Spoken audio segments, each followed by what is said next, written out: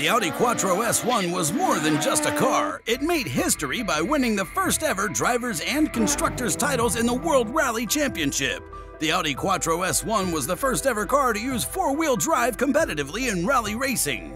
But what was the story behind this legendary car, and what made it so successful? Let's take a closer look. The start of an era. The Audi Quattro S1, the golden era of Group B cars, and rocked the rallying world by being the very first WRC car with permanent four-wheel drive. And it all started in 1979 when all-wheel drive got the green light for rallying by FISA. While most car makers thought it was too much of a headache and would make the car feel like elephants, Audi Quattro made its grand entrance at the Geneva Motor Show in 1980 and then hit the racing scene at the 1980 Jena Rally in Austria.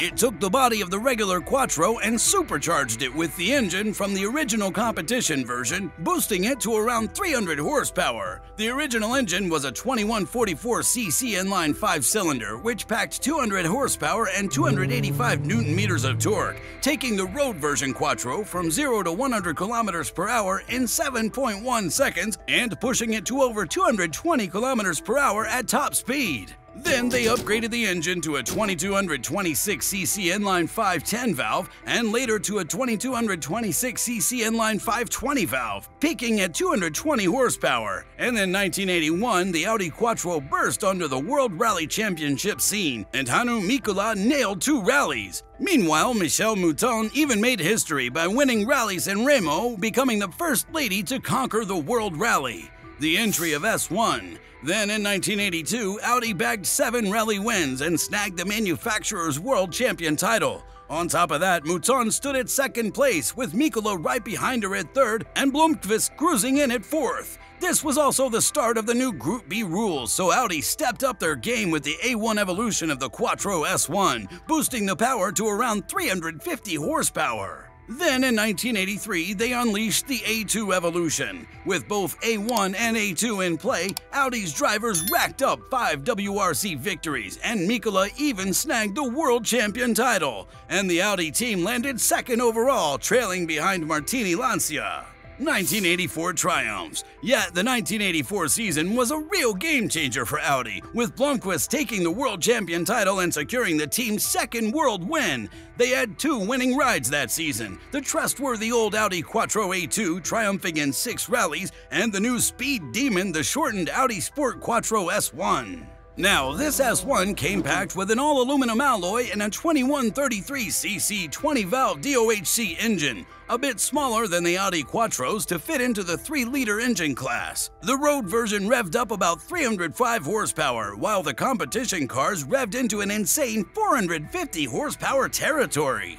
Peugeot challenged in 1985. Moving on, in 1985, Peugeot stole the show with the 205 T16, leaving Audi with just 1 WRC win by Walter Röhrl, and the crew came in second in the championship.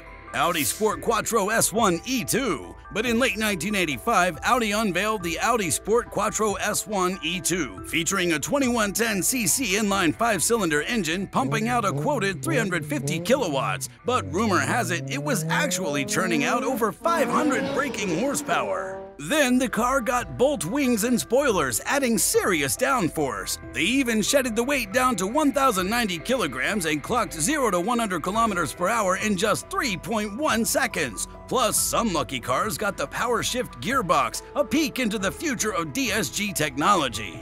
Plus, the Audi Quattro owned the Pikes Peak International Hill Climb 3 times straight, Mouton in 85, Unser in 86, and Röhrl in 87. Group B banned. However, the S1 E2 was Audi's grand finale for Group B. Due to the tragic 86 Rally Portugal, Audi pulled the plug on Group B for good. With Group B banned, Audi switched gears and brought in the 200 Quattro for Group A, which grabbed second place in the championship. Legacy. And even after 37 years, it's crystal clear that the Audi Quattro made a huge splash in rally history, bagging 23 WRC wins and 2 champ titles.